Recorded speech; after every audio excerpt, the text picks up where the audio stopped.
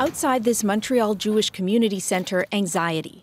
I feel people are looking at me different now because I'm Jewish, so it's like it's uncomfortable. The anti-Semitism and the comments and the racial comments, it's very, very disturbing. These longtime friends still shaken after another Jewish community center and a synagogue were hit by Molotov cocktails this week. We noticed that there was the residue of a Molotov cocktail which had been thrown against the front doors of the synagogue. Montreal police are investigating with help from the Hate Crimes Unit. Police in several cities report a rise in alleged hate incidents and hate crimes against both Jewish and Muslim communities since the Israel-Hamas war began. In the last month, nearly 100 in Montreal alone.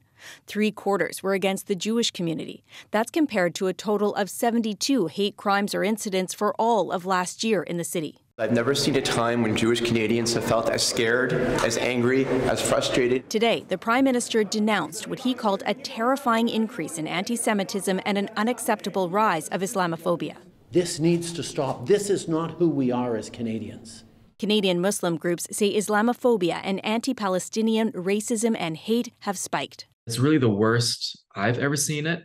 It's the worst that most of our caseworkers have seen it, whether it's at schools or on the streets, around the mosques, at the workplace.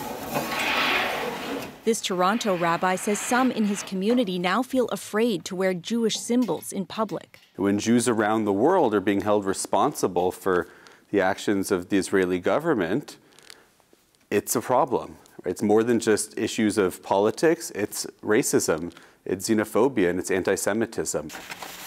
He appreciates the added police presence around some synagogues and mosques because he wants everyone in Canada to feel safe where they worship.